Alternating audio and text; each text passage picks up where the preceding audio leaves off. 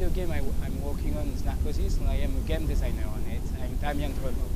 Yeah, Narcosis is a game, it's a first-person survival horror game under the water. So you are a manufacturer working on your own submarine base, and some days there is an accident, an explosion, so everyone died, you're the only survivor, you need to find bathyscaphe and escape.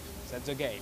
How was the idea? I think it was, well, it was a student project at the start, so we were discussing about what would be cool. Myself, I was diving, so someone pointed a survival horror game. This was the idea of a submarine game, and here we merged the two, so that's how Narcosis comes. From the point we had the idea of having a survival submarine game, we were like, okay, that would be cool. We can't have a diving suite and swim because it would be really complicated. So we decided to have a heavy bathyscaphe and walking to the side, and we were like, oh no, there's a big daddy in BioShock, we need to get away from it. I think if when you play the game, when you see the gameplay or what we try to achieve, it will be very different.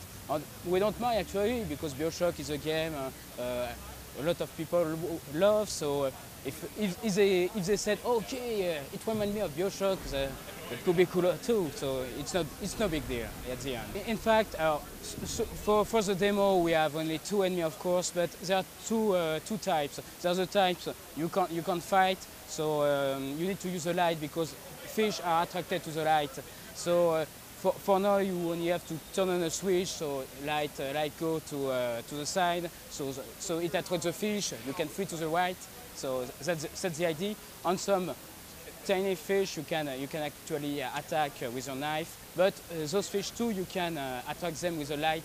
So we like to make a lot of puzzle-based situation with a light.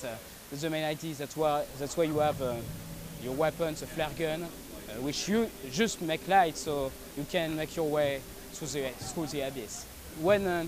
Right at the beginning, we wanted to have something where in helmet, so it was cool. And when we saw the Oculus Rift, it was like, oh, it's perfect for a game.